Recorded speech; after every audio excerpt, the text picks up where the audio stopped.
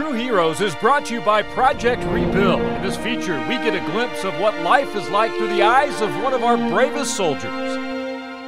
My name is Robert Summers. I was a sergeant in the United States Army. I served 13 years and did one tour in Baghdad, Iraq. Honestly, I joined the Army so I could get out of the neighborhood that I was in. Just wanted to do something different. I grew up in a military post. I was born in Germany, so I was a military brat. And I just wanted to get out and do something different, something special. I did a lot of escort driving. We did a lot of it was a lot of driving every day. And then it was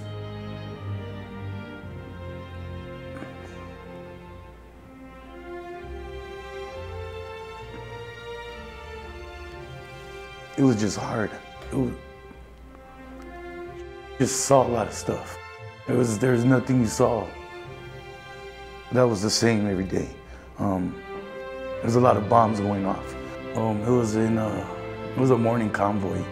We loaded the truck up, and we were escorting a fuel truck, a tanker. The gates opened and we took off. And we take a right down the road. And I just remember they had made a joke or something. He was telling us about his leave. It literally just got back. And I don't remember anything after that.